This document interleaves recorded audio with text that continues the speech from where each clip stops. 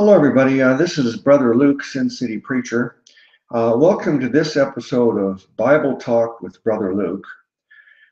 This will be the fourth episode on a character study. The character we're studying now is Abraham. So if you haven't seen the previous episodes, they are already uploaded on my YouTube channel, Sin City Preacher, so you can go back and watch those there.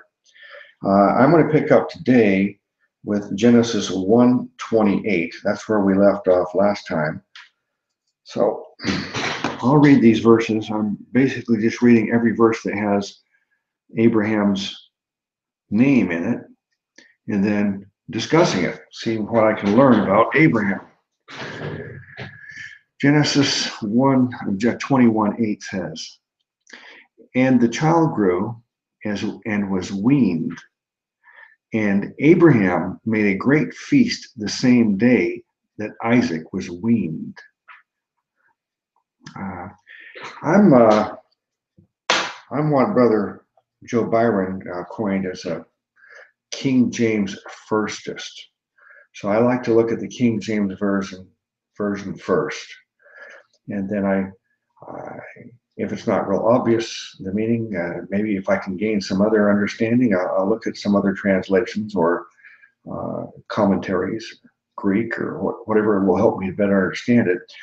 And for this study, I'm looking at King James, and then I'm looking at the Amplified version, because the Amplified is like a translation and a commentary all mixed together. So let me see what the Amplified says here about this verse Genesis 21:8. "And the child grew and was weaned, and Abraham made a great feast the same day that Isaac was weaned." Well, there's really no difference or elaboration because it's really quite obvious. The child is Isaac. This is the child that Abraham and Sarah were promised by God. And to briefly recap what's happened is that they were promised a child from Abraham and Sarah for many, many years. Several times God repeated the promise.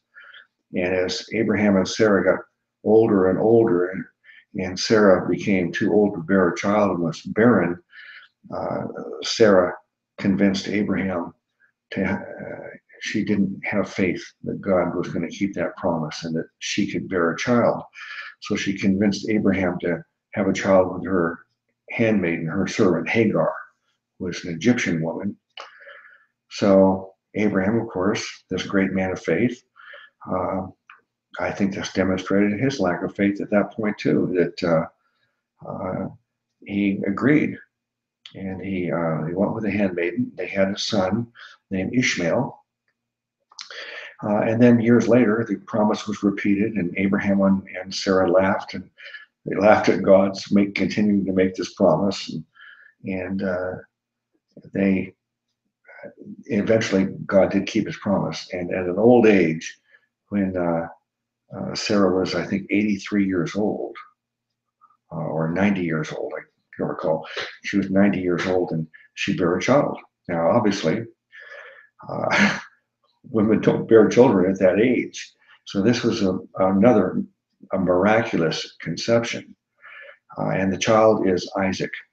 So we see that Isaac and Ishmael are half brothers. Abraham is the father of both. And then the mother is Isaac is Sarah. The mother of Ishmael is Hagar, the Egyptian woman. And God promised both Ishmael and Isaac that great nations would come from them. And sure enough, we have the Israelites come from Isaac, Abraham, Isaac, Jacob. From that family line, we get the Israelites. And then from Ishmael's family line, we get the problem in the Middle East we see today is that these other people, which most of them are Muslims in the Middle East, the Arabians, and they are the descendants of Ishmael. So you got a family feud going on for all these centuries, of these millennia, between these half brothers. Now Ishmael was the older brother. He was 12 or 13 years older. And it is normal for the older brother to be the one that gets the promises, the inheritance, and the firstborn has this extra privilege, this extra status. But he was born not according to God's plan, according to the will of Abraham and Sarah. So the promise didn't go to Abraham, to Ishmael, as would be normal, being the firstborn. But the Ishmael and all his descendants, all these people in the Middle East today, they disagree with that. They think that they're entitled to all the land because Ishmael was the firstborn. And so that's why we have all these problems in the Middle East today. Let's look at Genesis 21:9. And Sarah saw the son of Hagar, the Egyptian, which she had borne unto Abraham, mocking. So I guess I've jumped ahead in the story a little bit, but at this point, Sarah sees Hagar's son, that would be Ishmael, mocking. And wherefore she said unto Abraham, cast out this bondwoman and her son, for the son of this bondwoman shall not be heir with my son, Isaac. So, not only is it God's will that this promise, the promise of the seed that would be the Savior that would come from Abraham, from the genealogy of Abraham, Isaac, Jacob, Judah, Jesse, David, Jesus. That's the family line that the prophecies say that we will have this promised Savior. And so now Sarah is actually, she's got her son, and she's insisting that he receive the heir. He should be the heir, not share this with Ishmael. And then in 21:11 says, and the time was very grievous in Abraham's sight because of his son. 21:11. Let me look at that in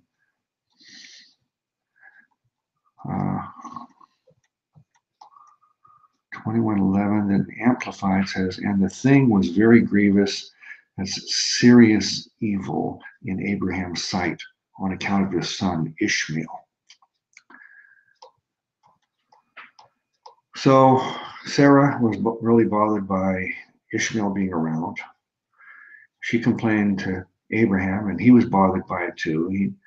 She decided something had to be done. So 21:12 says, and God said unto Abraham, let it not be grievous in thy sight because of the lad, and because of thy bondwoman, and all that Sarah hath said unto thee. Hearken unto her voice, for in Isaac shall thy seed be called. So, as God originally promised that this seed would come through Abraham and Sarah, and he's confirming it again here. In Genesis 21:14, it says, and Abraham rose up early in the morning and took bread and a bottle of water and gave it unto Hagar, putting it on her shoulder and the child, and sent her away. And she departed and wandered in the wilderness of Beersheba. Well, we're studying Abraham, not Isaac or Ishmael right now. So I won't go into the following verses to talk about what happened in great detail. But it does seem, when we first read this, it seems maybe cold-hearted, that Abraham and Sarah, and then God would agree that they should be cast out. But it does. God does talk to Hagar and says that she and Ishmael will survive, even though it's hard being out in the wilderness, and that from Ishmael they will become, great nations. And sure enough, many of the Middle Eastern nations are all descendants of Ishmael. So in the Amplified 21:14 says, so Abraham rose early in the morning and took bread and a bottle of water and gave them to Hagar, putting them on her shoulders. And he sent her and the youth away, and she wandered on aimlessly and lost her way in the wilderness of Beersheba.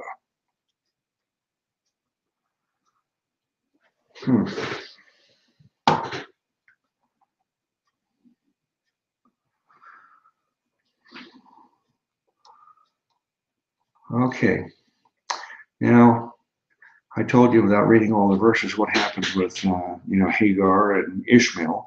So continue looking at Abraham's life. And we skip up now to Genesis 21:22. And it came to pass at that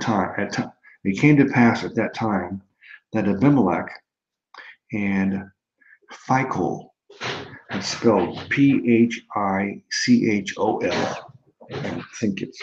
I think it might be pronounced Phicol. The chief captain of his host spake unto Abraham, saying, God is with thee in all that thou doest. Okay, let's look at that in context here. That's 21, let me see, that's 21:22. 21:22.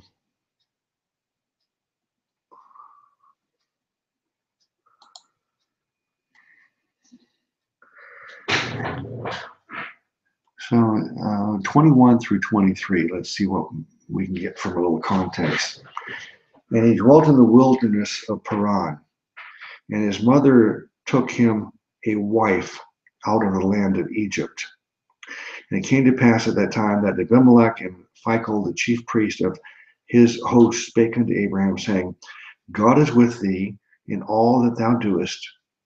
Now therefore swear unto me here by God that thou wilt not deal falsely with me, nor with my son, nor with my son's son, but according to the kindness that I have done unto thee, thou shalt do unto me, into the land wherein thou hast sojourned. So this is Abimelech and Phicol, the chief captain of his host, spake unto Abraham.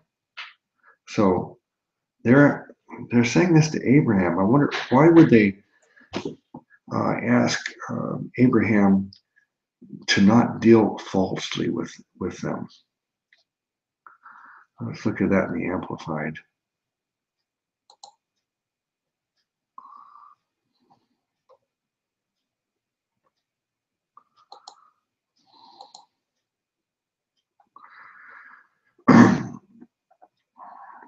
So now swear to me here by God that you will not deal falsely with me or my son, or with my son or my posterity, but as I have dealt with you kindly, you will do the same with me and with the land in which you have sojourned.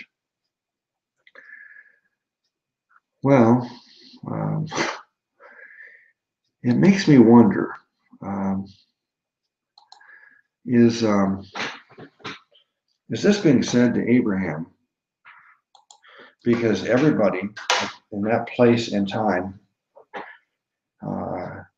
that place in the world and that time in history, that it was just very, very common for people to be dishonest and scheme and cheat everybody? Is that why it was said to Abraham? Or could it possibly be that Abraham had a reputation already as a liar? I mean, after all, he did lie to the king many years earlier about Sarah not being his wife, and we recounted that problem, how that happened in a previous episode. So Abraham seems to be not completely honest, and maybe he has a reputation for that, and so he's asked by these people, Abimelech and the Phicol to treat them fairly and honestly because they've been very kind to him. Okay, so 21:24, and Abram said, I will swear. So he swore that he would be fair with him and be honest. And Abraham reproved Abimelech because of a well of water, which Abimelech's servants had violently taken. 21:25.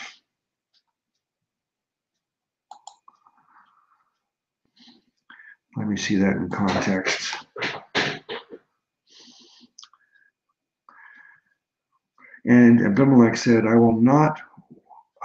wot not who hath done this thing, neither didst thou tell me, neither yet heard I of it, but today. I think I know what that means. I wot not, W-O-T. Some of these old English words crack me up. I'm going to look at that in the Amplified, see if it helps me. Abimelech said, I know not who did this thing. Certainly it's a lot easier to understand that phrase. I know not who did this thing. You did not tell me, and I did not hear of it until today. Okay. And Abraham took sheep and oxen and gave them unto Abimelech, and both of them made a covenant. And Abraham set 7 ewe lambs of the flock by themselves. And Abimelech said unto Abraham, what mean these 7 ewe lambs which thou hast set by themselves? This is 21:29. Let's look at that 21:29. 21:29 in context here.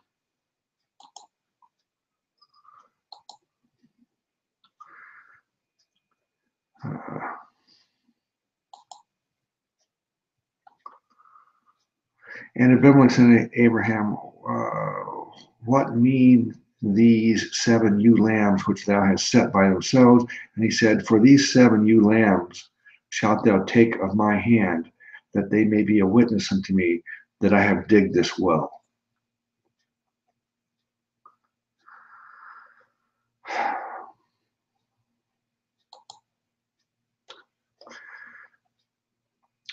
All right, let's look at 21:33 in context here.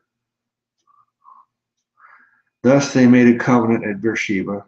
Then Abimelech rose up, and Phicol, the chief captain of his host, and they returned into the land of the Philistines. And Abraham planted a grove in Beersheba and called there on the name of the Lord, the everlasting God. And Abraham sojourned in the Philistines' lands many days.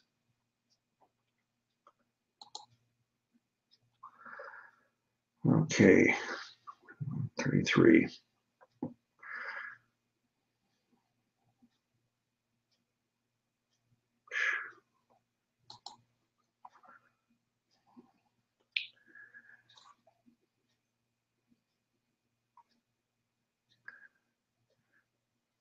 All right, so now I'm going to go to,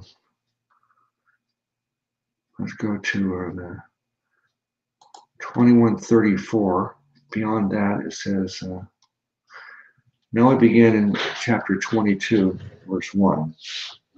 And it came to pass after these things that God did tempt Abraham and said unto him, Abraham. And he said, behold, here I am.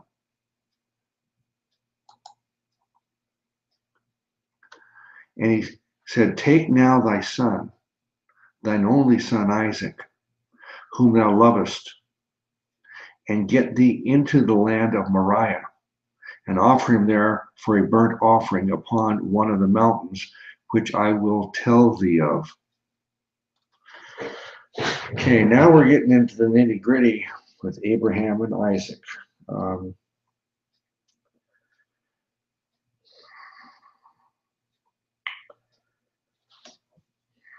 Now it's interesting here. He says, "Take now thy son, thine only son, Isaac."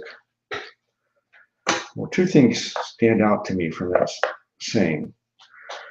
One is, was Isaac really Abraham's only son? Well, we know that he had Ishmael, but he was not a legitimate son. He was not a son through his wife, Sarah. He was a son through the servant, Hagar. And he was not the promised son that God promised them. So God just doesn't even recognize the existence of Ishmael. He calls Isaac his only son.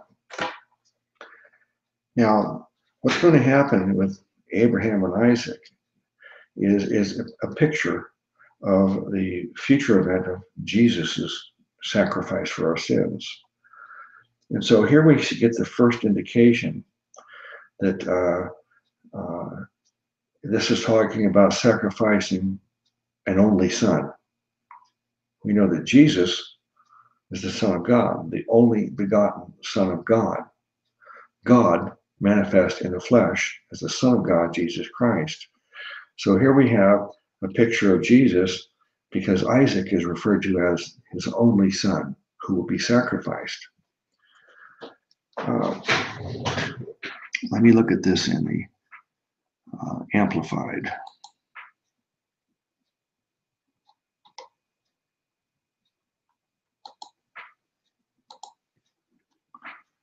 See if it has any interesting insights. God said, "Take now your son, your only son Isaac, whom you love. For God so loved the world, he gave his only begotten son. And go to the region of Moriah and offer him there as a burnt offering. Offer his son as an offering, a sacrifice." God offered his son, Jesus Christ, as an offering, a sacrifice.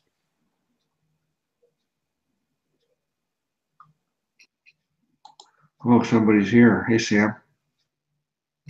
Hi, Brother Luke. How are you? I'm fantastic. How are you doing? Great, great. Brother Bill gonna join us. He's gonna wait till his place is quiet down a little bit, so he'll be joining us momentarily. Oh, okay. I don't know how much you've heard, but I'm on a really fantastic part of the scriptures about Abraham right now. Have you been listening at all? Oh no, I just joined in. I just got your link. I just joined in. Okay, well, right now we're at the point where God is telling Abraham to take his son up and offer him as a burnt offering. Right. So let me give you the verses here. What I'm doing is I'm looking at the verse in KJV and then sometimes going to the Amplified to get a little better understanding of it. But this is what I've said so far here is right now we're on Genesis 22, verses 1 through 3 is what I'm reading. Okay. And so in KJV and Amplified, I'm looking at this, but here we see that he says, God said, "Take now your son, your only son, Isaac, whom you love." So this is a picture of God offering his only son, Jesus, whom he loves, and offering as a sacrifice. Right. All right. Beautiful there. Yeah. Yeah, so I've just begun to talk about that. What's your first response to Genesis 22, verse 2? Well, obviously God is testing his faith. God had made that covenant with Abraham, and now he's testing Abraham whether his faith is in his right place or not. And of course, Abraham being faithful and also being heard of what God told him, and also believing in his promise, and surely he's following what God has told him. Mm-hmm. Yeah. Well, I've talked about this before in other prior videos on Abraham, about how Abraham is given this title as this father of faith, this great man of faith. In Hebrews, it talks about Abraham and some others as examples of men of faith. And yet we know that Abraham and Sarah didn't show much faith when they decided that they would take it upon themselves to have a child with Hagar, because they didn't have faith that God was going to keep the promise, since Sarah was already old and barren. So on one hand, we think of him as this great man of faith, but even Abraham, we see that he and Sarah, lost their faith as far as God keeping that promise. So he's a great man of faith, and now we're going to see how his faith is really demonstrated with this sacrifice of Isaac. Right. I mean, it's very important to see why he's so faithful. I think I've already laid out two reasons why. Firstly, he had that covenant directly from God, so he had that initial encounter with God regarding that covenant. So most of the people will say, like, hey, if God tells you to kill somebody, would you do it? That sort of thing. And we know that God doesn't tempt anyone with evil. So here, one could just kind of read, hey, that's not good. How could God do that? But if we consider what Abraham went through with God, what sort of covenant that he was promised, and that he had that direct relationship with God, we know that the reason why he's taking up his son is that he heard directly from him. He had that experience with God. So when God told him to sacrifice Isaac, I think Abraham knew what God was trying to do. Yeah. So that's probably one of the reasons why he was following through this sort of act where he is taking his son to be sacrificed. Yeah. Well, you said God does not tempt anyone with evil, and I think that is true. But when we read verse 1, and it came to pass after these things that God did tempt Abraham, and said unto him, Abraham, and he said, behold, here am I. And then he told him to go and take his son and sacrifice him. So it says that he did tempt Abraham, but right. How do you explain that? Right. So basically, God is tempting Abraham, but what's the purpose? That's what we need to look at. Is he tempting Abraham so that Abraham can fall away from God, or is he tempting Abraham to build his faith, or for out of goodness? So there's two distinct difference in tempting, where Satan may tempt you with evil, but God doesn't tempt anyone with evil. He does so. He tests people to test you out of goodness, so that your faith can grow stronger. Yeah. Now, I've heard a lot of people explain this and other examples like this, that God tested Abraham, was testing his faith. But to me, that would indicate that God was not omniscient, that he didn't know what was going to happen. He had to test him to find out if Abraham would do what he told him to do or not. But we know that God knows the future, so he didn't have to test Abraham so Abraham could prove himself to God. So if it's not to prove himself to God, testing in that way, what is the real value? Because we know Isaac ends up not being sacrificed. What is the real value of this whole thing that we're going to be reading about? What's the importance of it if it's not to find out if Abraham was faithful? I think the real value here, I think I kind of mentioned it, is to for ultimate goodness, and also for ultimate goodness, I'm also referring to the what's to come. In this case, Jesus Christ, and for his faith, for Abraham's faith. As we walk our faith in life, there are many tests and temptations. As we go through that, our faith can be stronger that much and grow in Christ a little more towards goodness. James 1:13 says, let no man say when he is tempted, I am tempted of God, for God cannot be tempted with evil, neither tempt he any man. So he's not tempting any man with evil or evil intention or purpose. That would be Satan's job, so to say. So the same thing here is going on with Abraham. God is tempting Abraham for the purpose of the ultimate goodness, whether that would be to develop his faith, Abraham's faith, or whether to for that ultimate goodness, Jesus Christ. Mm-hmm. So you agree with me that God is not testing his faith because God wants to see what would happen. So we know that God already knows the beginning from the end. Right, exactly. So I do think that Abraham's faith being demonstrated not only will, and then God ending up in the end of the story here, not stopping Abraham from the sacrifice,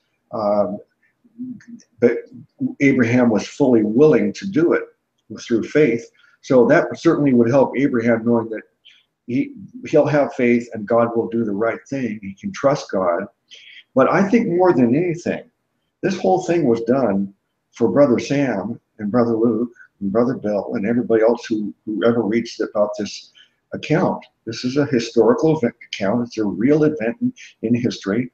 And we're still talking about it. It's much like the story of Job. Why would God allow all these things to happen to Job? It seems unkind and unfair and good, yet God permitted it. Well, I think the reason for all these accounts are so that we can talk about it today and learn about God's faithfulness, the faith of Abraham and Job as examples for us to have more faith. And of course, I did a long series called, I retitled it recently, called "The Bloody Trail," and it's a record from Genesis all the way through the scriptures of all the accounts that were commonly called pictures and shadows of Jesus's blood atonement. Where this is a perfect example. As we discuss this, we'll see that this isn't a picture of this future sacrifice. It says in this verse here that Jesus, that he says, take now thy son, thy only son. And yet we know that he had Ishmael, but he was an illegitimate son. He was not the promised son that God intended. So he discounts and dismisses and ignores the fact that Ishmael even exists. So he refers to Isaac as his only son, whom thou lovest. So we see Isaac as being, and we can compare him to Jesus being the only son, which his father loves, and then but willing to offer as a sacrifice. Right. Yeah. I think, I don't know, I may be wrong, but Abraham kind of knew in a way what God was doing. Because the reason why I say this is that if you haven't heard from God before, in prior, if you hear just kind of out of blue, hey, get your son and, sacrifice it, like, what? You doubt about it, But the fact that he heard from him, he knows his voice. He knows that, oh, you know what? I think I'm being tested in a way. So I don't know. That I may be wrong, but I think Abraham had pretty much good idea what God was trying to do because he had an initial experience with God. He knew His voice. That brings up like three questions that I intended to ask you next, and that is, how are we to take this whole encounter in terms of how Abraham saw this playing out? Did Abraham know from the beginning that, oh, God's just testing him and he's not going to really have me sacrifice my son? That would be option one. Or that option two, that he is going to have me sacrifice my son. Or option three is, yeah, he is going to have me sacrifice my son, but he'll bring him back to life, because otherwise, and, this is the son he promised that we're going to have many nations, and this promise is coming through my son Isaac. So right. These are the three possibilities that I think that Abraham could have thought as he was thinking about it. Right. I think verse 8 kind of gives it away. When Isaac asked, "Behold, the fire and the wood, where is the land for a burnt offering?" And Abraham said, "My son, God will provide himself a land for a burnt offering." So they went both of them together. So that's one of the reasons why I'm presuming, in a way, that Abraham knew that God was testing him, and that if it is in fact that God wants him to sacrifice his son, he will do it anyway. But he has a faith now here, as in the verse 8 says, "My son, God will provide himself a lamb for a burnt offering." To him, he probably meant that, hey, you are a burnt offering. But to Isaac, that, oh, okay, there'll be a lamb somewhere up in the mountains. So, well, there's a lot I want to say about that verse when we get to it, but you're thinking that that Abraham knew that God would provide this lamb, and that, but I think a lot of people would say, no, he didn't know, but he was telling Isaac that so that Isaac would cooperate and be calm and not be all afraid. And after all, we know that Abraham was a liar. He would justify lying, and if he felt the ends justify the means, he lied that Sarah was his wife because he thought it would keep him alive. And so that's the more common way that I've heard people think, well, no, Abraham told his son that because he needed to keep his son relaxed. If he told his son he was going to take him up and sacrifice him at that point in time, his son might be like afraid, or who knows what would happen. But we're going to there's something else I want to talk about verse 8 when we get there. Okay, but let's go now back to verse. Just kind of to add on that. It doesn't have to be either or. I think it's both in a way. That you've got to imagine how he was, like, how his heart probably would be breaking at this point when he said to his son. But I think it's not either or, but it's both, that he wanted to comfort and make his son calm down or what have you. But in a way, he also had that faith. I think it works both ways. Yeah, that's true. I think both of those could have been factors at the same time. So verse 3, and Abraham rose up early in the morning and saddled his ass and took 2 of his young men with him and Isaac his son, and clave the wood for the burnt offering, and rose up and went unto the place of which God had told him. There's nothing we need to say about that. Is there anything stand out to you in there?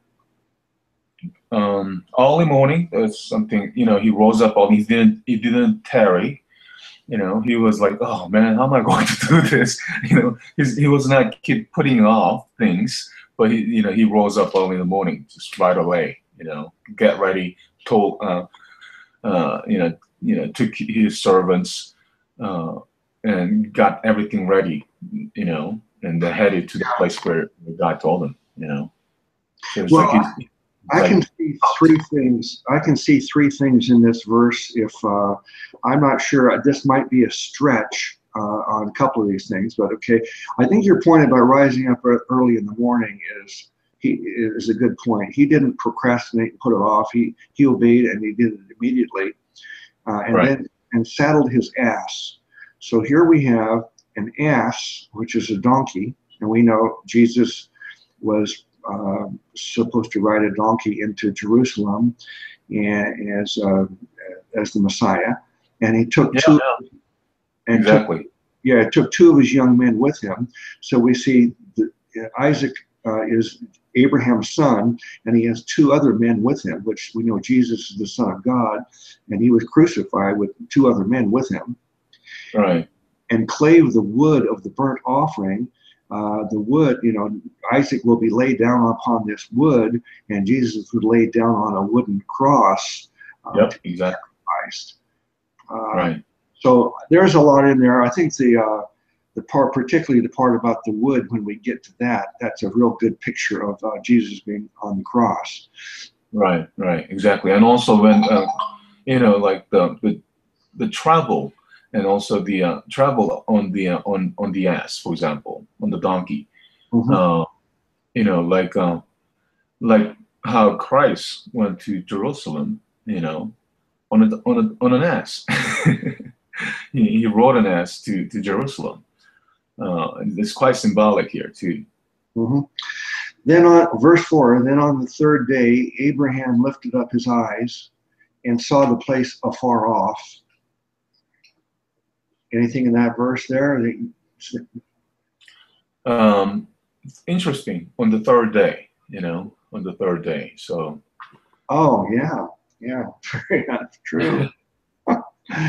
Okay. So all these are quite symbolic of Jesus Christ. Yes. And also some people say that this trail that they went through is actually the hill that Christ carried his cross. So same place he got sacrificed, and not he was on the cross, the same place that Isaac laid upon. So I don't know whether that's true or not, but that's quite interesting if it is so.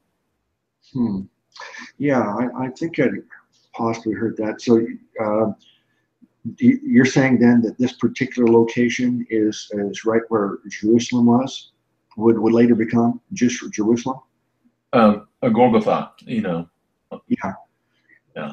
Because I mean, this was not. Let me see. We went up early morning. He had to go to into the land of Moriah. The land of Moriah. I'm not sure where the land of Moriah is. If that's the same area as where Jerusalem was or not.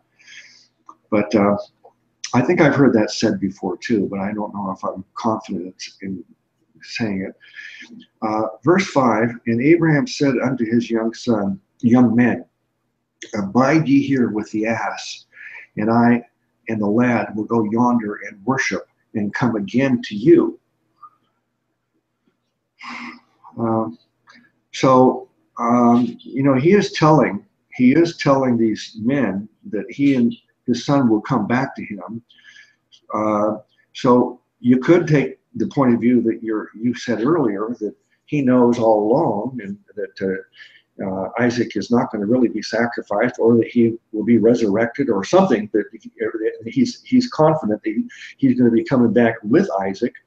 Or he could be just telling his men that because he doesn't want to alarm his men or alarm Isaac at this point. Yeah, and I think I'm more inclined towards Abraham knew that God was testing him in a way, because he did say that I and the lad will come back to you. He didn't say that I'm going to go there and I myself will come back. He didn't say that. Surely he said to those two men, just like those two thieves on the cross next to Christ, he told them that, I'll be back. We'll be back. Probably one of the two men probably didn't believe in. They probably were. I mean, if I were to make some kind of fictitious story, what was going on, then those two guys will be saying, "Hey, you know what? He's gonna kill his son." And the other guys, "No, no, no, I don't think so. How dare you?" Blah blah blah. Just like how those two thieves had the conversation. Yeah, right, right. Yeah, that would be. That'd be interesting to hear what they were saying if they had any suspicion about what was going on. Yeah. Let me see. What are we on? Verse 6. And Abraham took the wood of the burnt offering and laid it upon Isaac, his son. And he took the fire in his hand and a knife, and they went both of them together. So he laid this wood upon Isaac, his son. Well, can you imagine how he must have felt? Like, oh, I heard the same voice from you. I heard the covenant, and I heard your voice, telling me to take my son for sacrifice, and he had a knife in his hand. I'm like, wow. What? 1,000 thoughts probably went through his head. Yeah. Or he probably just like, that's one of the reasons why he is the father of faith. I mean, this is amazing, Yeah. I wonder what this says. I'm going to look it up in Amplified here. But when it says, Abraham took the wood of the burnt offering and laid it upon Isaac, his son, that's like the cross being laid upon Jesus' back. He had to carry that cross, and Isaac is carrying this wood. I imagine if he laid it upon Isaac, he didn't put it in his arms. He probably put it on his back, and how right. you carry over your back. So Isaac is carrying this wood up for his death, as right. Jesus carried that cross up to his death. Exactly. Here in verse 5, we read, abide ye, meaning two men, here with yes, right? So just Abraham and Isaac, and along all this time, the ass was carrying the wood, the wood of the burnt offering. Now Isaac is carrying that wood. Yeah. So obviously that's quite symbolic of how, and also very analogical and comparative to Christ carrying the cross. Yeah, I'm looking at the amplified version of verse 6, and it confirms what we've been saying here. It says, then Abraham took the wood for the burnt offering and laid it on the shoulders of Isaac, his son. Right. Laid it upon Isaac, his son. I mean, Amplified, KJV, both are same to me. For me, KJV is easier for me. I don't know, maybe being foreigner or non-English speaker. They're both the same, but KJV flows better with me somehow. Yeah, I think that when it says laid it upon him, that's what I was saying. Is right. How can you lay wood upon someone? The only way to lay it upon them and have them carry it is to put it over their shoulders, their back, like that. Right. Yeah. So now it says, back to KJV, verse 7, and Isaac spoke unto Abraham his father and said, my father. And he said, here I am I, son. And he said, behold, the fire and the wood, but where is the lamb for a burnt offering? Here am I, son.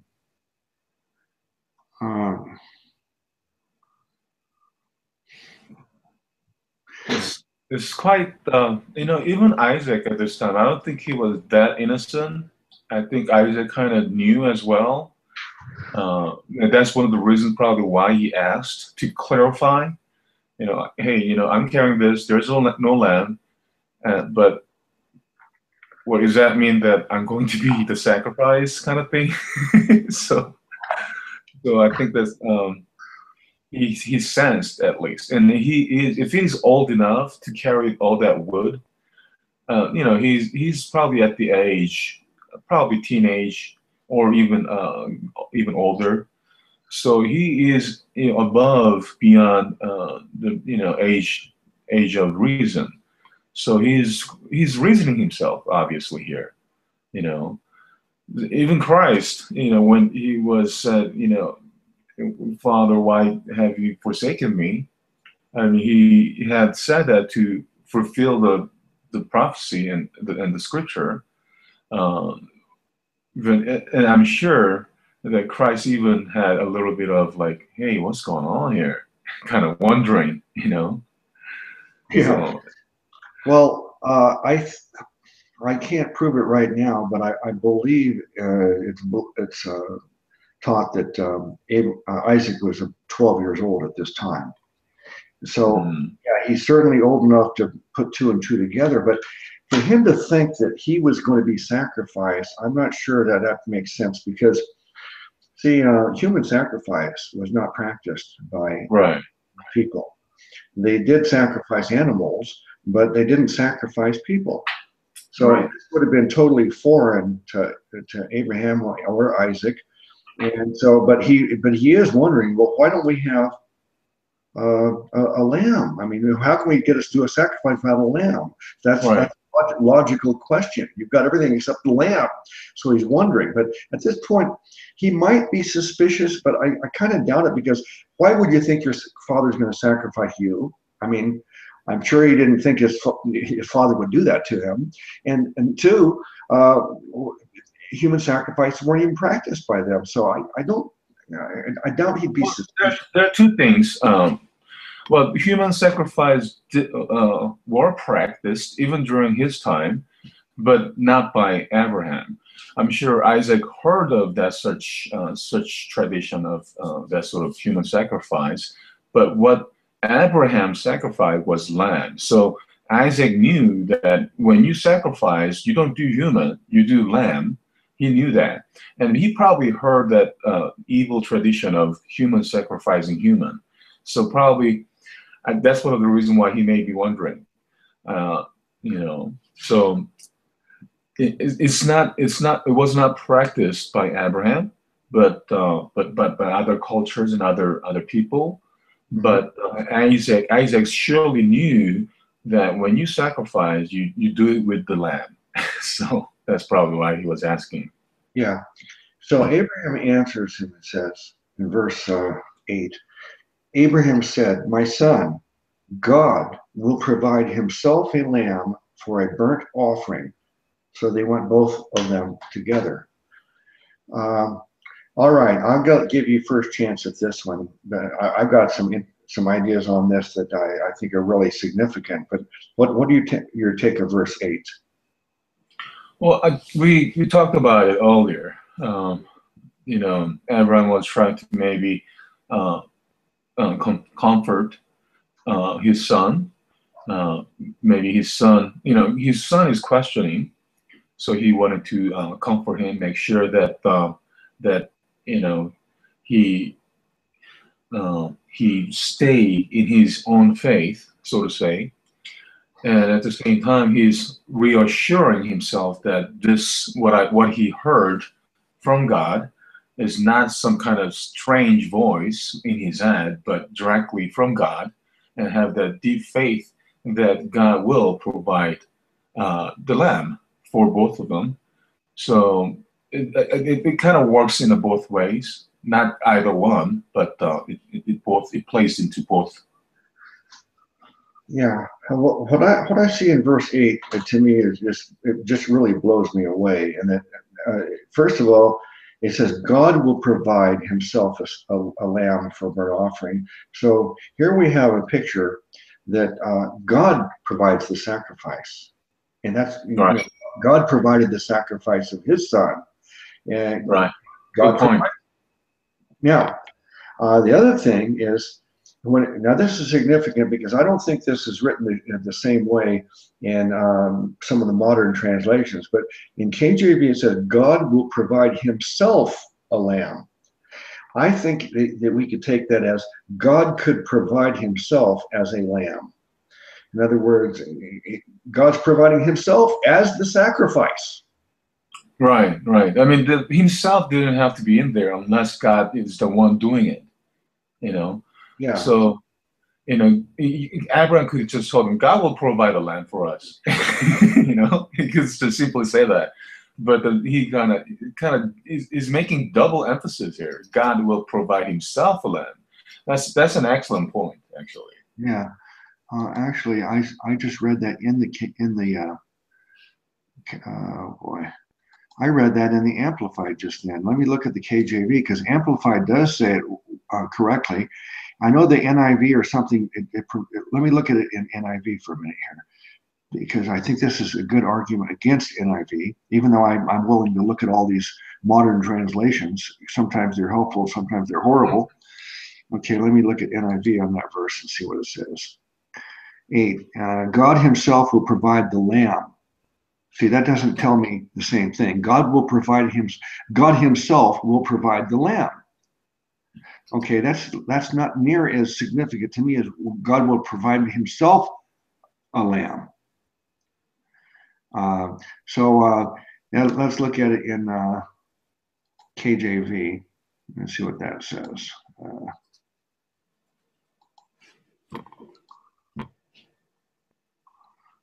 8. My son, God will provide himself a lamb for a burnt offering. Yeah, so to me that is an important difference. The way it's phrased in the KJV and the Amplified agrees with it. It's exactly the same in the Amplified. God will provide himself a lamb. So I see that we learn two things. God will provide the sacrifice. It's not up to us to do it. And then also that the sacrifice, this lamb, will be himself. He will be the sacrifice. All right. Want to go to verse 9 now? Mm-hmm. Okay. And they came to the place which God had told him of, and Abraham built an altar there and laid the wood in order and bound Isaac his son and laid him on the altar upon the wood. God. Now, I mean, as soon as Isaac's being laid upon it and bound, oh God, there is no more question. It becomes very clear to Isaac at this point, I guess, huh? Right. I mean, even Isaac, he's not saying anything at this point. You know, it's like, hey, you know, I thought you told me that God will provide. You know, why am I being bounded? You know, he's silent. He's just silent. Well, there's a verse talking about, I think in Isaiah, or it's either Isaiah 53 or Psalm 22. It talks about he opened not his mouth. Right.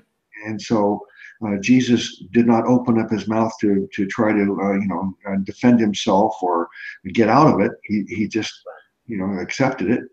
And Right. Isaac is not saying a word right here. He didn't. Yeah. There's not one record of him saying one word of protest or questioning his father. And so he lays him upon the wood, and he's bound. And of course, being bound would be like being nailed. You know, he can't move once he's bound. He's stuck Mhm. there. Right. In 10, and Abraham stretched forth his hand and took the knife to slay his son. So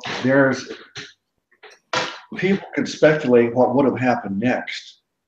That he wouldn't have done it, or that if he did it, maybe he believed that Abraham, if he was willing to sacrifice his son, which I do believe, then Abraham would have to either be thinking that, okay, God's killing my son, I'm going to do it, or he'd have to be thinking that God's having me kill my son, but he'll bring him back to life, because resurrection had happened in the past. Or was Elisha? I know Elisha resurrected someone. Was that Elisha? No, that's coming later, much later. So is there any record of any resurrections before this scene here? I don't know. Not that I'm more aware of. I don't think so because we've got. I mean, he's Paul uh, and I think Peter. They have done so, but I don't know about in Old Testament. Yeah, well, we know that Jesus resurrected, Peter resurrected, and I can't remember if Paul did or not, but in the Old Testament, I know Elisha did. I'm not sure if Elijah did, but so it had been done, but Elisha doesn't happen. That's in the prophets. We're still in Genesis right now. Right, right. There is no historical record in the scriptures of any being resurrected before this. So I'm not sure that Isaac would or Abraham would be even thinking that, well, God will just resurrect him. I don't know if that's a logical assumption there. No, I don't think so. I mean, all this is based upon his faith. All these actions are based upon the faith of Abraham. You know, even to the point that he drew his knife to slay his son. So yeah. It's about faith. It's nothing about like, oh, like, God will resurrect his son. I don't think so. Yeah. And if we're going to believe the scriptures, what it says in verse 10, and I believe the scriptures, but this is saying that and took the knife to slay his son. And if it just said drew back the knife, then we could speculate and say, well, maybe he wouldn't have actually done it, because, but here it says he drew back it to slay his son. So that was his intention. He was willing to do it. Right. It's describing what he's doing in detail. I mean, Isaac is not saying anything.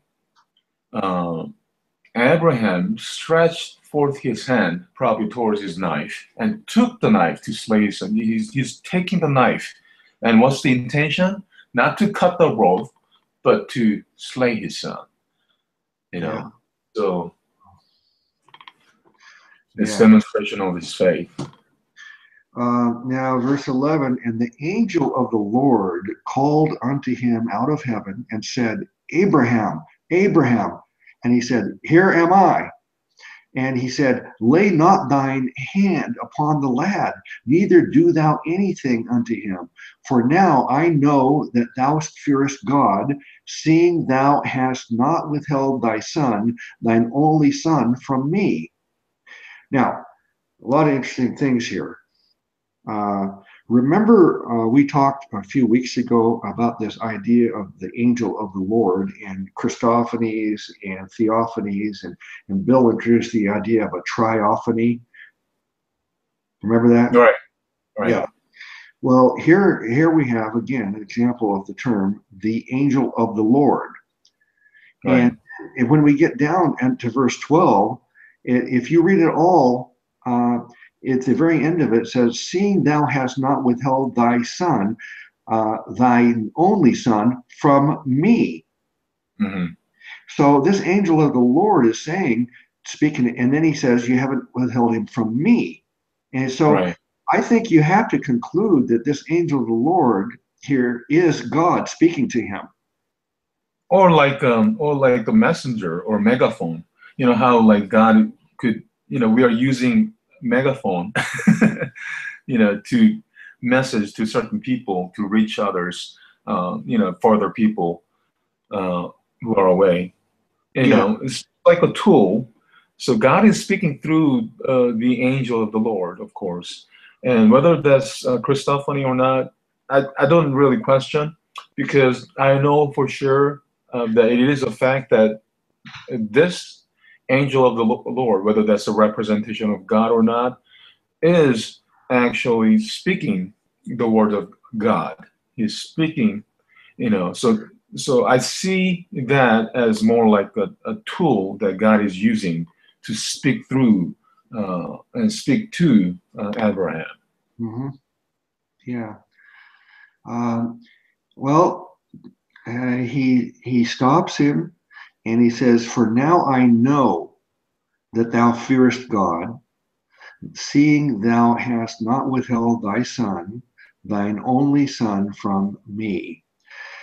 So I can see what you're saying, that it could be like using the angel to speak for God, or it could very easily be that this term angel of the Lord, as we're going to discuss, that'll be, to me, a fantastic study that I'm looking forward to, looking at the term angel of the Lord and see that if this is sometimes or always used as a reference to an appearance of God.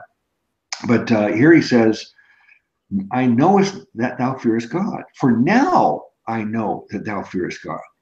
But this doesn't seem to agree with my statement earlier, which I think is irrefutable, and that is that God knows the future.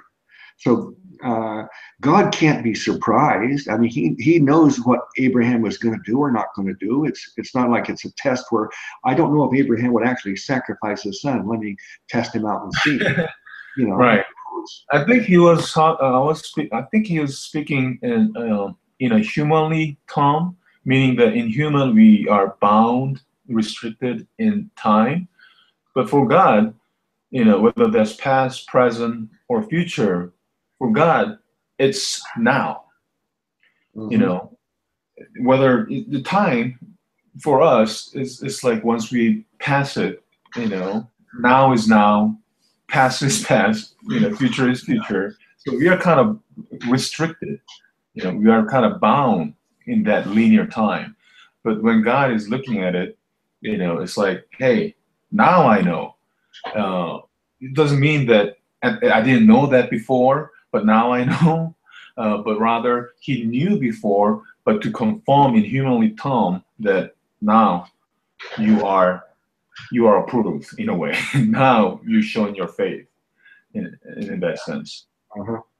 Yeah, that makes sense, and it makes sense as much as it can to me, because I think I'm a fairly intelligent person, but I cannot begin to understand time. It boggles my mind thinking of the concept of time, and particularly how to explain God when we know that time can only exist with a it's a measuring of past, present, and future is a line, and yet God is eternal.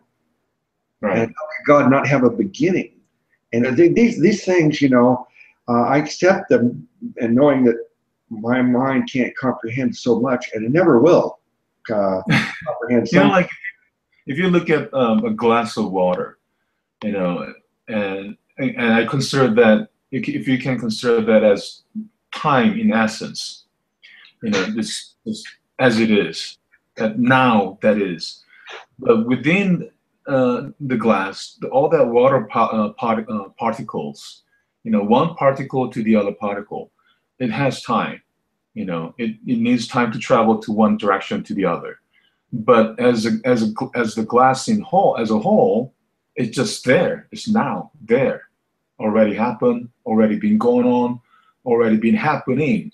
So, and I don't know if I'm making the analogy correctly, but I think we can understand the concept of time better that way, and how God sees the time and how we see the time. It's because we are so in that time, we don't really know the time as a whole. So yeah, I mean, I can understand where you're coming from. Yeah. Yeah. I'll say a saying that just came to my mind. It's not really even relevant to the subject at all, but yesterday is history. Tomorrow is mystery. Today is a gift. That's why it's called the present. Right. So I've always liked that saying, but to me, that is the case, that we can just think about the present. That's where we are. We can't change the past. The future gradually gets revealed to us.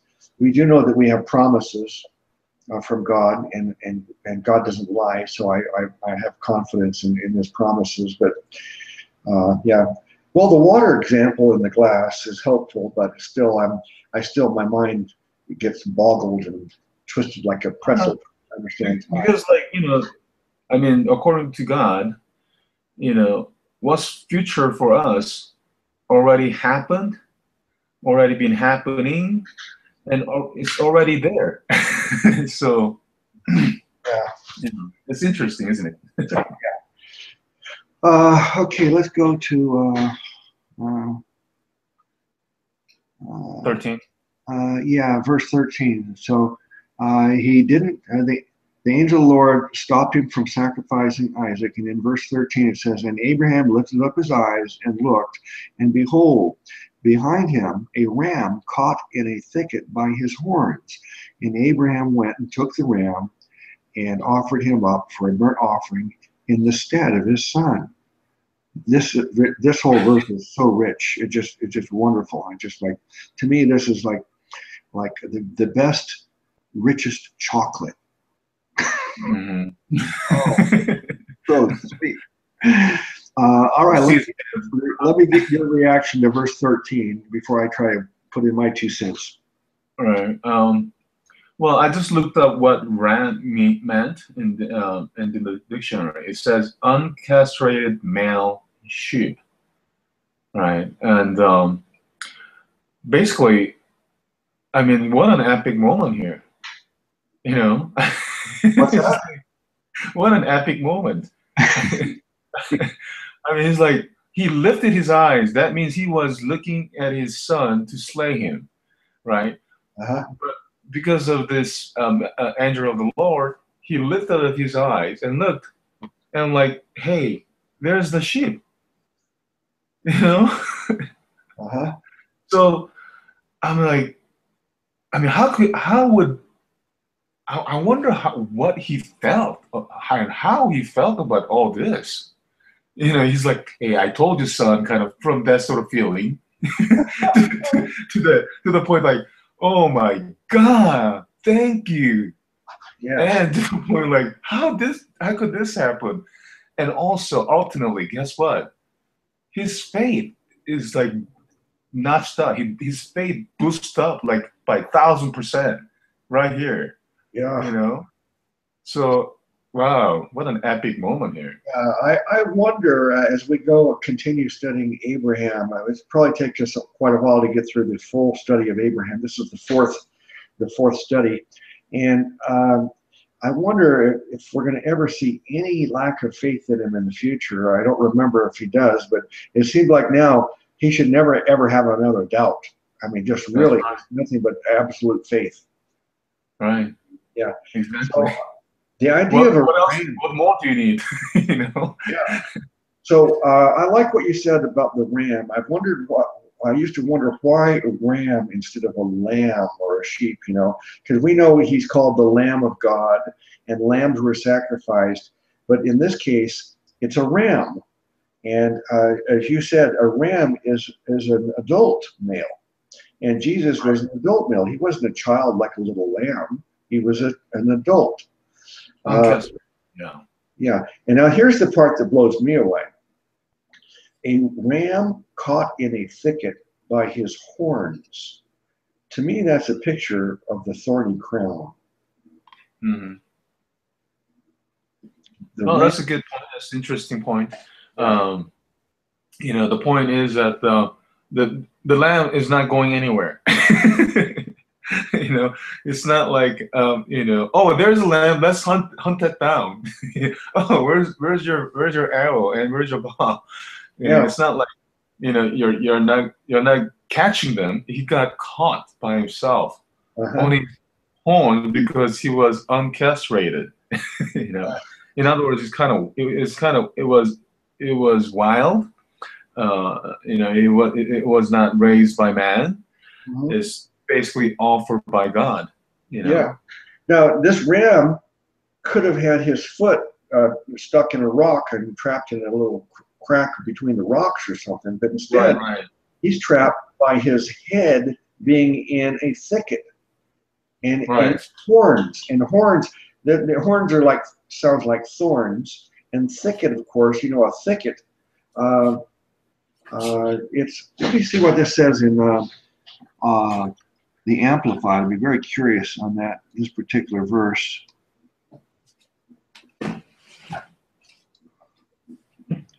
Okay. Okay. Behind him was a ram caught in a thicket by his horns. So there's no elaboration there, no speculation.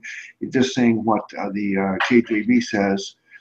But to me, it is significant that his horns are caught in this thicket, which to me is really another visual, another picture, shadow of the Jesus' head caught in this thicket with this thorny crown.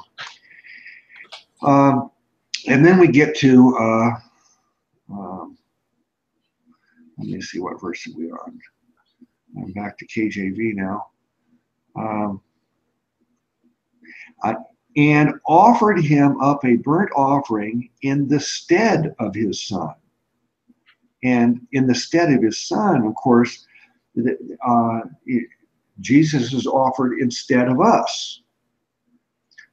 So, yeah, this verse is just beautiful. This whole chapter is just an amazing picture of this future sacrifice that we rely upon and believe in for our salvation. Right. Verse 14, and Abraham called the name of that place Jehovah Jireh. Jehovah Jireh. Do you know what that means? I've heard that a lot of times, like people in church singing it, Jehovah Jireh. As it is said to this day, in the mount of the Lord it shall be seen. Jehovah Jireh. Well, usually when it comes for the first time, it does define it for you. So you got to read what it says here. As it said, to this day, in the mount of the Lord it shall be seen. So that's what it means. The mount of the Lord it shall be seen. So where God has been seen. I think that's what it means. It shall be seen. Okay. Huh. Okay. Verse 15, and the angel of the Lord called unto Abraham out of heaven the second time, and said, by myself have I sworn, saith the Lord, for because thou hast done this thing, and hast not withheld thy son, thine only son, oh man, that in blessing I will bless thee, and in multiplying I will multiply thy seed as the stars of the heaven, and as the sand which is upon the sea shore, and thy seed shall possess the gate of his enemies, and in thy seed shall all the nations of the earth be blessed, because thou hast obeyed my voice. Starting with verse 15. Go ahead and give me your viewpoint on that. Well, I think also, again, God is basically telling Abraham, all right, in humanly tongue, of course, that, hey, I've seen that, what you do, you know what, from now on, you are made, basically, I mean, as you said earlier, there was no testing from God or tempting against or for Abraham. I mean, we could say here, Abraham's faith reached the ultimate faith, any man can possess. So, I mean, even here, the angel of the Lord confirms, and by myself have I sworn, said the Lord. That's the Lord saying, right? Uh-huh.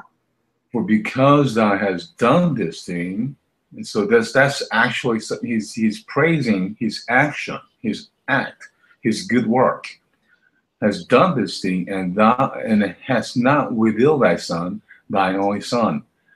That in blessing I'll bless thee, and in multiplying I'll multiply. He's reconfirming the covenant. Mm-hmm. So, wow. And I think that's one of the reasons why, as a reader at this time, living in the time, living my time, so to say, we can see what sort of faith that Abraham had, and what sort of covenant that God made with him. So, I mean, without this story, that covenant, I don't think would have been kept. Without this sort of experience, without this sort of test from God, I don't think I may be presuming, but Abraham might have doubted his faith all throughout his life. But because of this incident, because of this experience, he's made, basically. Yeah. I think this is another example of what we said earlier when we see that's the term, the angel of the Lord. In verse 15, the angel of the Lord called unto Abraham out of heaven the second time and said, by myself have I sworn, saith the Lord. So if it's used like a megaphone, the way you said, as a possibility, that may be the case. But I lean towards it's the idea that this angel of the Lord is just a title for God in these cases, and it's God. Yeah, sure. I mean, I don't really ponder on that as long as I know that that is of God, and that is of God and is God, speaking as God. So that's basically from God. So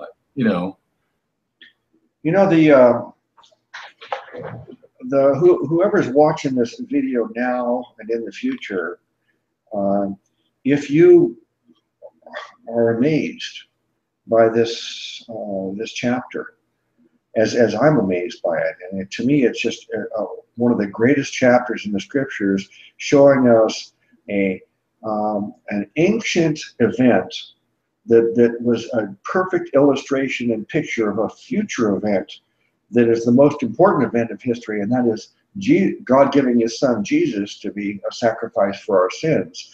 This is a perfect illustration of that, centuries before, and it's what's called a picture or shadow in theology terms. But I have a playlist called The Bloody Trail, and this I've discussed this before in that, but this is one example of dozens and dozens of examples throughout the scriptures of the same kind of a thing.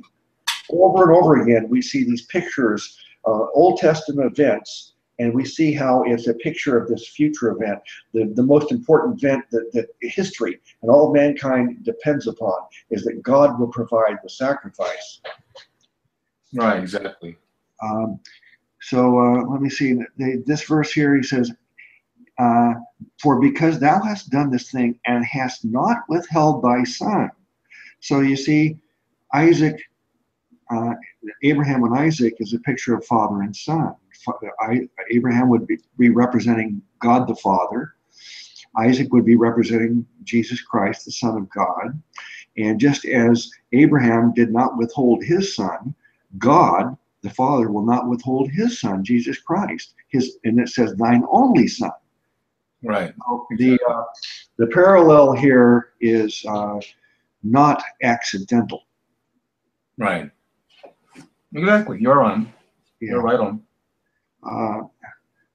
Okay, then he goes on and says, as we read down, in thy seed, in verse 18, he says, in thy seed shall all the nations of the earth be blessed. Now, I've heard this explained that it's really, really significant that in verse 18, it says seed singular rather than seeds plural, because right. the seeds of Abraham are all the descendants, the entire population of people who come from Abraham, Isaac, Jacob, and all this family tree that grows to be millions and millions of people as his descendants. It doesn't say seeds, it says in thy seed shall all the nations of the earth be blessed. And this, because it's singular, we think, well, what is the singular seed that blesses the earth? Well, that's the seed that comes from eventually the family line of Abraham, Isaac, Jacob, Jesse, Judah, David, and then eventually we get Jesus as a seed, the seed that saves and blesses the whole earth, because through Jesus, the whole earth is blessed. Everybody who calls upon the name of the Lord gets saved. Right. I mean, you know, when he said in thy seed, who was thy seed? Thy seed meaning Isaac. Isaac, all nations of earth be blessed. And ever since Isaac, wow, he was blessed with 12 sons, right? Mm-hmm. Yeah. Well, Jacob was blessed with 12 sons. Oh, yeah. Yeah. Yeah. You got Abraham had Isaac and Ishmael, and then Isaac had Jacob and Esau, and then Jacob Israel. Yeah. 12. Right. Okay, so verse 19. So Abraham returned unto his young men, and they rose up and went together to Beersheba, and Abraham dwelt in Beersheba. And it came to pass after these things that it was told Abraham, saying, Behold, Milcah, she hath also borne children unto thy brother Nahor. Okay, the rest of it is not really relevant to anything. I guess we can go on to back to these occurrences of Abraham's name now, but chapter 22 is important to be covered completely on its own. So now we go into chapter 23. It says, and Sarah died in Kirjath-Arba. That's 23 verse 2.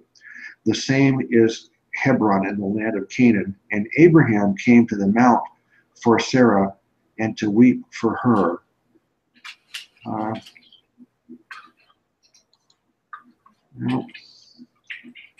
Could you imagine? I mean, there's a brother on YouTube that we all know and love, and his wife is very ill with cancer, and I'm praying for them every day, and I'm hoping that God will spare them and restore her health. And I hope that if you're watching now, let's pray for this saint and his wife for her recovery. I won't mention the name because God knows the name, but the idea of losing your spouse, I know that this brother loves his wife so much. I mean, there's probably nobody I've ever known that loves their wife more than he loves his wife. And the idea of losing your wife that you love dearly is such a tragic thing. And I'm imagining how this is happening here with Abraham and losing Sarah after everything that they've gone through. It's living such an old age together, and that it must be devastating. Are you in communication with him still? I know he closed his channel and stuff, but I called him and left a message on his phone, just to let him know I'm continuing to pray for them, and that he can call me whenever he feels like it. But sometimes the best thing is it's hard for them to talk about things, and it's best to not. And they just need their time together. Right. Yeah. So, but he has my phone number, and I'm hoping that someday that we'll talk again. Right.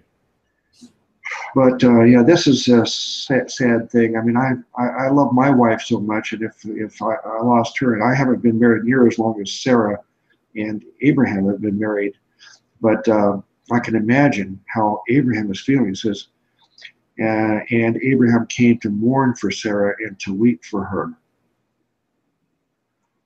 Yeah.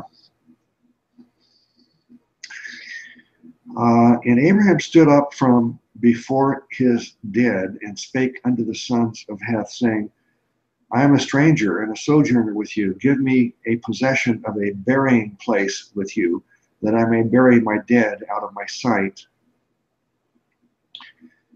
And the children of Heth answered Abraham, saying unto him, Hear us, my lord, that thou art a mighty prince among us.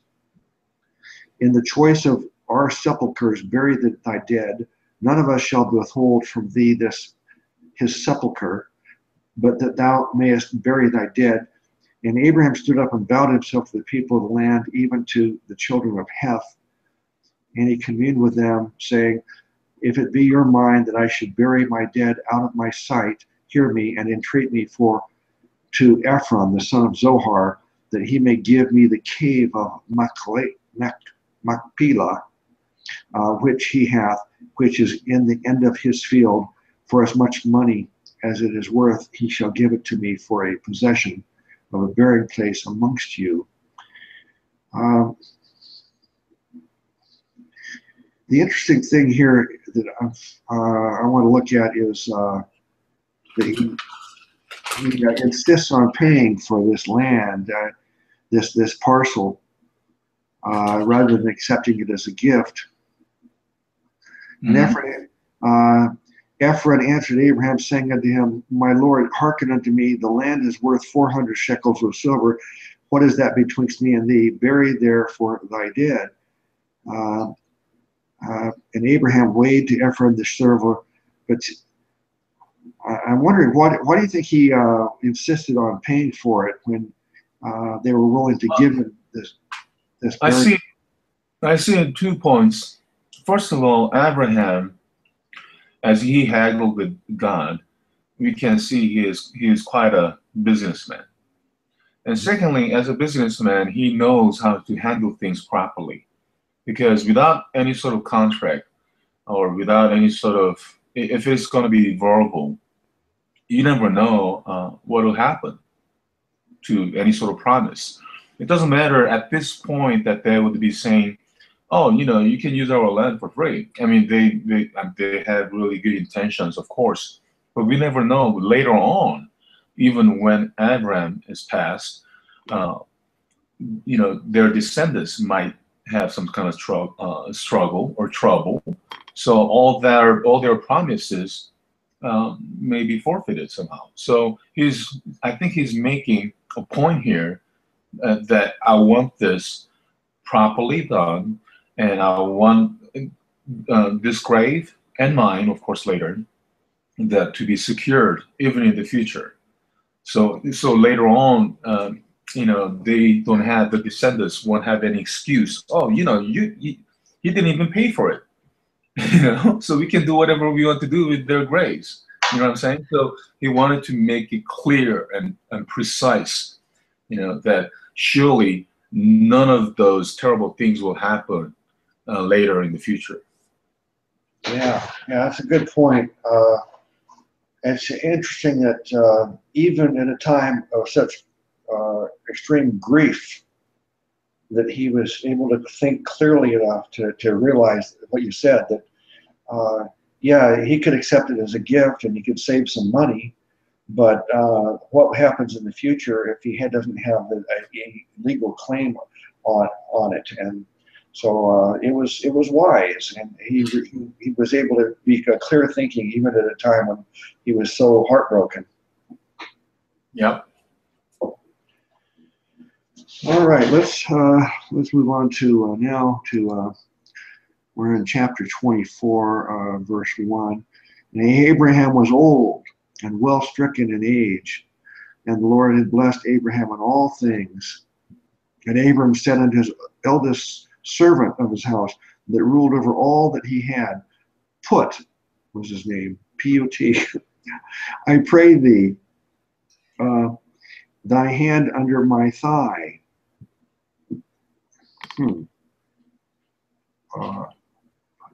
Oh no, I guess put is not his name. That's what he wants him to do. Let me go look at this in context, because that was funny. I thought that can be a little weird.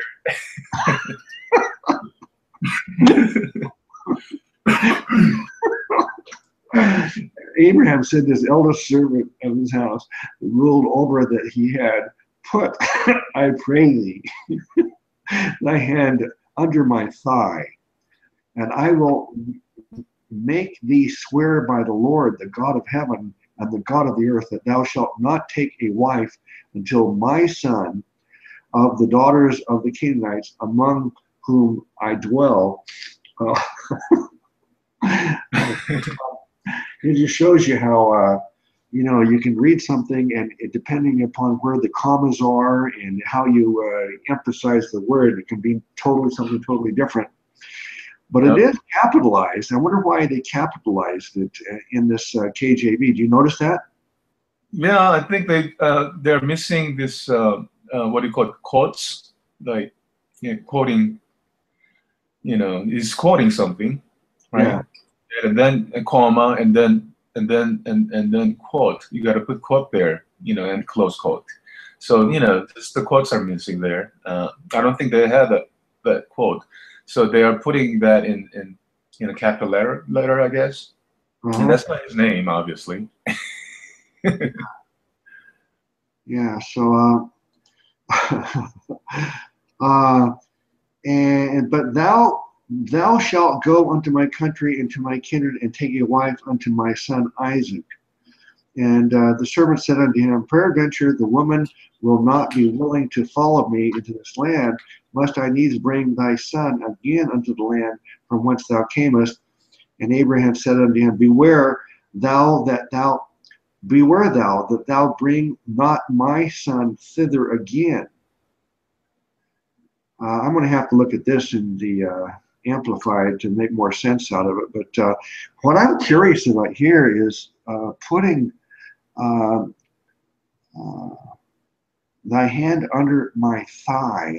What is the significance? Is that some kind of like a handshake agreement where you're taking an oath or something? That is. I guess it's just like it's done during the old times. Like this was something to do with thigh, and when even Isaac was blessing Jacob, thinking that it was Esau. He did a similar thing here. In order to put your hand underneath the thigh, you have to lower yourself, I guess, and you have to be close, and it's some kind of very discreet here. You're sharing something quite secretive and discreet to someone who's very close. So I think that's still maybe the gesture that they have done. So that would be my guess. Yeah, it just it seems very strange. I beg of you, and I could see people shaking hands or doing something else, but put your hand under my thigh. If I'm understanding the actual what that means, I would feel very uncomfortable asking anybody to put their hand under my thigh. That just strikes me as weird. But there's a lot of customs around the world that are strange to me, I guess. Right. It's probably done some with if you want to make certain promises, or some very important promises, or discreet. That's how I would see it. Yeah. Yeah. So I'm going to read this in Amplified, starting with verse 3. It says, and you shall swear by the Lord, the God of heaven and earth, that you will not take a wife for my son from the daughters of the Canaanites, among whom I have settled. But you shall go to my country and to my relatives and take a wife for my son Isaac. Right. Yeah, he's insisting that this person, his servant, promise that he will help make sure that Isaac does not marry a Canaanite, a foreigner, but marry someone from his own family. Because he married his sister Sarah. Somehow, I don't remember how he explained it, but he married her, and somehow she was a sister too, like maybe a half sister, like they didn't have the same mother and father, but they had the same father, not mother. Or something like that. But I guess it's just very common now. They were still marrying fairly close relatives. Mm-hmm. Right. Well, for sure, Abraham didn't like so much of the Canaanites. You know, he surely didn't want his son to be marrying these Canaanites and stuff. So maybe his other children, other son. Yeah, I think that the Canaanites, I'm not really sure, but I believe the Canaanites were a darker race, and that they maybe like Africans today. Uh, I'm not sure, because I know that they say that the descendants of Cain, the darker races came from his descendants, and then the Asian races came from Shem, and the Caucasian races came from Japheth, the three sons of Noah. I've heard that taught. I'm not sure how much I can, Mm, I doubt that. Even Abraham wasn't so light-skinned anyway to yeah, begin with. yeah. But So it does seem important that he doesn't want them to his son to be marrying from the Canaanites, and I right, don't because think Canaanites, they were disobedient to God. So yeah, obviously he didn't want anyone marrying them.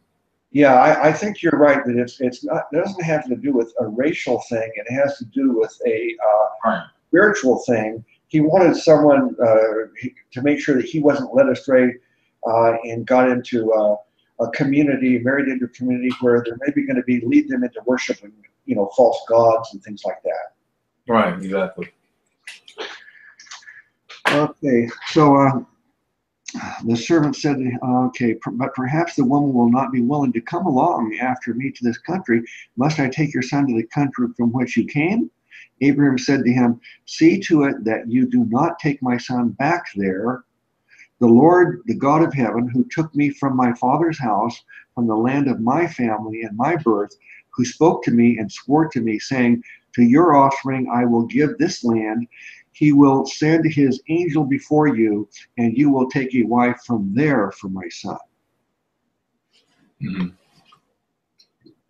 So he took the oath, and then the servant goes off under the thigh. So the servant put his hand under the thigh of Abraham, his master, and swore to him concerning this matter. I still can't get over this custom of putting your hand. I think that's what they've done to swear something, to make a promise, to show that you're sincere about the promise. Yeah. Yeah. I would think that it would probably be done from the outer part of the thigh rather than the inner part of the thigh where you're No, groin. I don't think so.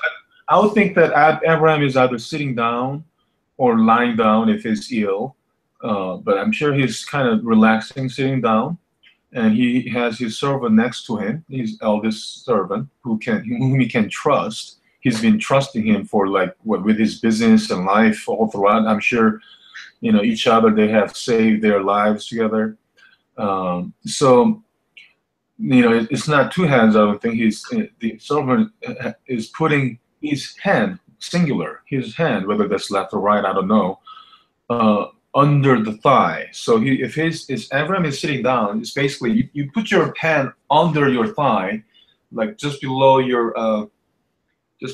I guess, not not inner thigh where the crotch is, but under. So imagine there's someone sitting next to you, and he's putting a hand under your thigh, right? Like around your buttocks area, or around your under your knee or whatever, but it's certainly not inner thigh. There's no. That doesn't seem right to me either. But I do think the idea that you introduced about trust may be part of this custom, because you certainly want to feel like, hey, this is a sign of trust. Put your hand under my thigh and showing you I'm trusting you, and maybe that's a gesture of that, hey, I trust you. I'll let you put your hand under my thigh, right? Mm-hmm. I don't know. I'd like to know more about that. If anybody understands that custom better, please make a comment on this. Okay, and the servant. So now it gets on, and I'm moving up to verse 12. And he said, "O Lord God of my master Abraham, I pray you, cause me to meet with good success today and show kindness to my master Abraham." So the rest of this is getting more just talking, referencing Abraham as far as this servant going on the journey to find a son for, a wife for Isaac. Let me see if we can find something that's relevant to Abraham still. Okay, so Genesis 24.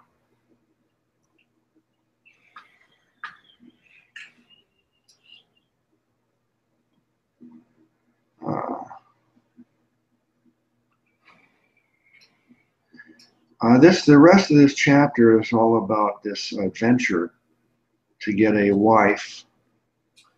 I think that we get to here now to Genesis 25. Let's start with 25:1. And Genesis 25:1, it says, "Then again Abraham took a wife, and her name was Keturah." Now that strikes me as very strange, because we know that he was 100 years old when his wife had Isaac. Now Isaac's grown, and so he must be like 120, and then he's taking a wife, another wife, at the age of 120. Oh man. Jeez. A strong man.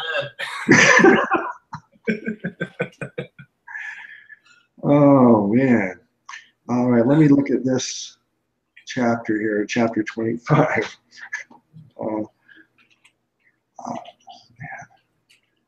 And she bare him, and took a wife, her name was Keturah, and she bare him Zimron, Jokshan, and Medan, and Midian, and Ishbak, and Shua. And Jokshan begat Sheba and Dedan, and the sons of Dedan were Asherim, and Letushim, and Lemim, and the sons of, wow, this goes on. And Abraham gave all that he had unto Isaac, but unto the concubines, the sons of the concubines, which Abraham had, Abraham gave gifts, and sent them away from Isaac his son. And these are the days of the years of Abraham, which he lived, 180 years. 180 years. How old is that? 175. Yeah, 175.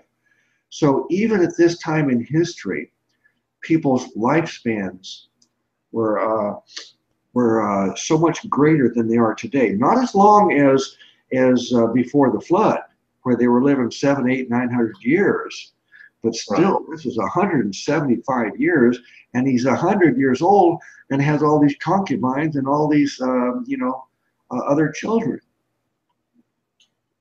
Amazing. You sound kind of envious. No, I don't know. I'm not envious. I'm just like in awe. In awe of this. Abraham was a strong man, in and out. Yeah. This virility well up into the second century. Man. Okay. Yeah, like we're at the close here. I think the next thing that happens here is right, it's about generation. Yeah. And it came to pass after the let me see. And verse 8 says, "Then Abraham gave up the ghost and died in a good old age, an old man and full of years, and was gathered to his people." Okay. I think there may be some references to Abraham in the New Testament, but these are not really, they would not be the occurrences of his life. These are looking back at his life in the New Testament. Let me see what we've got coming up here. Look, going to his grave, and references, people looking back and discussing and mentioning Abraham and his promises. Yeah, his name still appears all through, Exodus, Leviticus, Numbers, Deuteronomy, Joshua. They're still referencing his name, but of course the events of his life are over now, and the only thing they can do now is look back and discuss Abraham, this great man of faith. And we even get in the New Testament, Matthew, Luke, and we know that John, in Acts, and even in Romans, he's cited. And then I guess Hebrews might be the last time, I'm guessing, as I'm scrolling through Galatians, Hebrews. I'm thinking Hebrews. Yeah, Hebrews is the last one. So I don't think there's any reason for us to go to these other New Testament scriptures that mention him and cite him and talk about it, because what we've done is we've already gone through his life's events. And what I wanted to do was look at the events of his life and see what we can learn about this great character in the scriptures. And why don't we take just a moment here to kind of sum up very, very briefly what you think of Abraham his entire life, and I'll do the same, and then we'll close the discussion on this and do an invitation for salvation before we quit. But sum up your whole thoughts about Abraham. Well, my thoughts on him has been the same, and still, even after the study, it just reinforced how faithful he was, how obedient he was to God, and to the point that he would actually carry out what God told him, including like about to sacrifice his son and so forth. We went through that. When we have that sort of experiences, and when we have that sort of interactions, when we walk with God, when we know him, our faith will be that strong, because of the covenant, because of the very promise that God had made with Abraham. Abraham was sure that he was being tempted, and despite it all, we have clearly observed his faith. Now, in order for us to keep that sort of faith, or even close to that, we have to walk with God. We have to know God. We have to know what God is talking about or speaking through us. In order to do that, we have to know Christ. We have to believe on Christ, obviously, and trust on him. Even Christ himself said that, if you want to know God or see God, you got to know Christ, because knowing Christ is knowing God. So as we have faith in Christ, and we'll get to know God more and more every day, and maybe to the point that we will have the faith of Abraham. So basically, right now for us, we don't have to sacrifice anyone. All we have to do is, keep the word close, because the word of God is where our faith is coming from. Faith comes by hearing the word of God. And we know and understand that our faith is not the same. It is given by God, but in different measures. So our walk can be a little different. And I think as we walk our faith, and as we work out our own salvation with fear and trembling, I think that we will grow in faith and thereby becoming perfect in Christ. And that's how I feel about and felt about Abraham. And that's one of the things that I strive for, to have more faith, stronger faith by knowing Christ and knowing God. Thank you. God bless you. All right. Well, I'm going to try to very briefly sum up my what I believe about and learned about Abraham.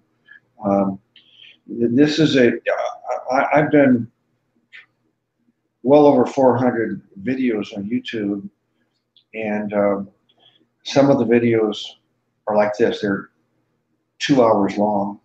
Many, over 100 are 2 hours long, and many of them are 5, 10, 20 minutes. But for most of the time on YouTube, I've been doing what's called topical studies, where we take a subject and discuss it. And now we've been doing these character studies, where we're studying the life of a person, of a very significant person. And the first character study was Adam and Eve. And then we did a character study of Satan. And then Noah. And now we just completed the study on Abraham. These studies are all available on my YouTube channel. We can learn a lot by studying the lives of these great characters in the scriptures. Regarding Abraham, he's definitely one of the most admired people in the Bible. And we see that he was certainly a flawed man, because all men are flawed. Every character, no matter how wonderful we think he was, Abraham lied, and he demonstrated a lack of faith from time to time. But in the end, he demonstrated the great faith that he was willing to even sacrifice his son, if need be. And but all the characters of the Bible are flawed, except our Savior Jesus. And that's why even Abraham, he had to have God save him. And I mentioned all the books in the Bible that mention him. Now he's deceased at this point. At the end of the study, Abraham is deceased. We can no longer study his life. But I went on and on and on talking about Exodus, Leviticus, Deuteronomy, and all these different Bibles. And then well into the New Testament, all the way up to Hebrews, they're still talking about Abraham. That's how significant he is. And yet Paul talks about Abraham and said that he was justified by his faith. Yeah, so Abraham was saved because he believed God. And when he first believed God, that's when he got saved. And God promised him all these things. And God kept his promise to Abraham. And then he ended up demonstrating this ultimate demonstration of his faith when he was willing to sacrifice Isaac. So he's a fascinating character. He's a very admirable character in many ways, and yet he's flawed just as I am, and Sam and the rest of us. We all have our flaws and our weaknesses, and yet as Abraham had faith, Sam and I have faith, and we hope that you will have faith. If you have not put your faith in Jesus, we're hoping you'll do it right now. I'm going to ask Brother Sam just to take a moment here and just tell anybody who's going to watch the video, what does it mean to put your faith in Jesus, and why should someone put their faith in Jesus? Brother Sam? Well, to me, putting faith in Christ means believing and trusting on what he said and done for us completely. What he said, what he has done for us, being on the cross for our sin and being resurrected, all the things that he said completely, not just in a sense of existence, not artificially believing, but truly putting all your trust on Christ. Why we do that is because just like what Christ said, that, whosoever believes in him shall have everlasting life.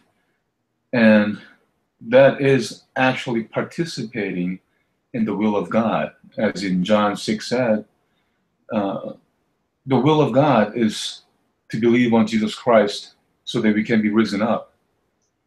And hey, I like life, no matter what sort of you know, good or bad things that could offer. And I would like to continue my life, um, even if that means eternally. So, you know, I mean, how can I say, how can any religion offer such thing other than Christianity or Christianity, for as we put it? But you know, that's one of the reasons that that we believe on Christ, and that's what it means by believing on Christ. And if someone doesn't want to believe, I guess that's their prerogative. But Christ did die for all. It is now up to us to make that choice to completely believe on Him, so that we can have everlasting life. And I hope that if you're not a believer, um, it doesn't matter how much you possess some sort of evidence, whether you're a believer or not. Those kind of things will not save anyone. Only by believing on Christ can one be saved. You know, we see a lot of debate, so-called. They call it great debate community or what have you. No amount of debates will save anyone. No priest, no other people who, you know, who would claim that they have evidence of God uh, will not will save anyone. So,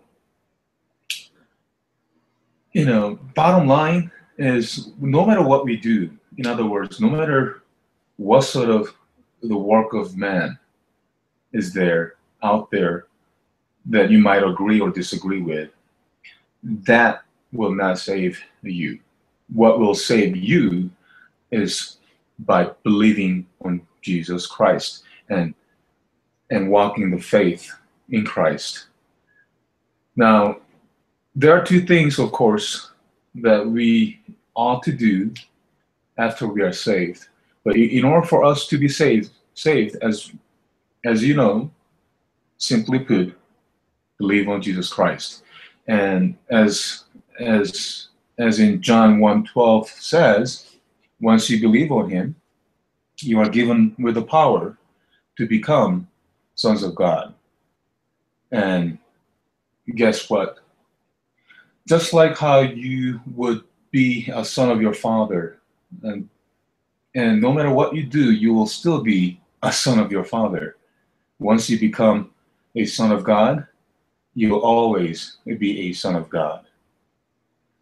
After you're saved, after you become a son of God, you know, just like in James, we ought to work out our own salvation with fear and trembling. It's not like, hey, because of this person, I'm not going to believe. It's not like, hey, because of this person or that person is not Christ-like, or that sort of behavior is unchristian. That sort of fruit inspection is quite futile and vain. Nothing but all those things are vanity and vexation of spirit. So it's just between you and God. So there's no excuse. There's nobody you can blame. So make your choice today. It's your life. I made mine. So I'm quite happy and blessed in so many ways. And as we have gone through the study and the faith of Abraham, I think that's what we should strive for in life as well. And that's how we can grow perfect in Christ. Simply put, believe on Christ and leave. Thank you, and God bless you. Amen. Thank you, brother. So I know that some of the people who are watching these videos here, you're already a Christian. A Christian is what I define as Christianity, is a person who relies on Christ for their salvation. I'm not trying to get to heaven by being a religious person, by striving and hoping that if I'm good enough, God will accept me. You know, I'm not trying to do it any other way except I rely on Christ. That's what we're just asking you to do. Rely on Christ for your salvation. Depend on Him. Put your faith on Him completely, and He will give you eternal life in heaven forever and ever. It's that simple. I hope you don't wait to get every theological question resolved and get all the evidence and proofs in place. That can all come later. When I first believed on Jesus, I just started reading the Bible and I believed and I got saved, and all the other answers to me came later, as far as the proofs, the evidence that the Bible's true and Jesus is God and He did die for my sins. I mean, I have the evidence and proof that I've acquired over the years. But for now, just have faith. Just trust Jesus and receive life everlasting. Brother Sam, thank you for joining me today. I really enjoyed talking about chapter 22 with you today. And next week, I'm not sure if I'm going to continue with character studies on Sunday. Right now, I think I'm going to consider possibly doing that study that we had discussed on the term angel of the Lord in Christophanies. I might go off into that for a few Sundays until we get that settled, and then come back to character studies. The next character, I'm sure, will be Isaac, the son that we just discussed, that Abraham's son Isaac. But for now, this is over, and thank you for joining me, brother, and everybody watching. Bless you all in the name of our great Savior God, Jesus Christ.